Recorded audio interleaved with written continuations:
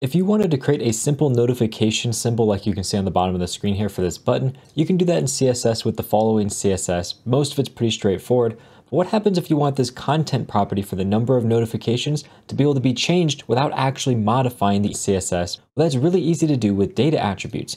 We can come in here and add a data attribute called count, and we'll just set it equal to, let's say, 8.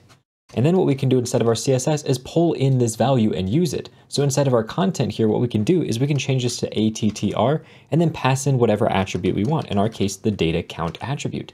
Now, no matter what that data count attribute is, it's going to get pulled into our CSS and actually used for the content of our before or after element. Now, the only downside to this attr property is you can only use it inside of the content property of a before and after field. But even with that restriction, it's still incredibly powerful for things like this. If you want a full blog article talking all about this exact concept, I'll link it in the comments and description down below.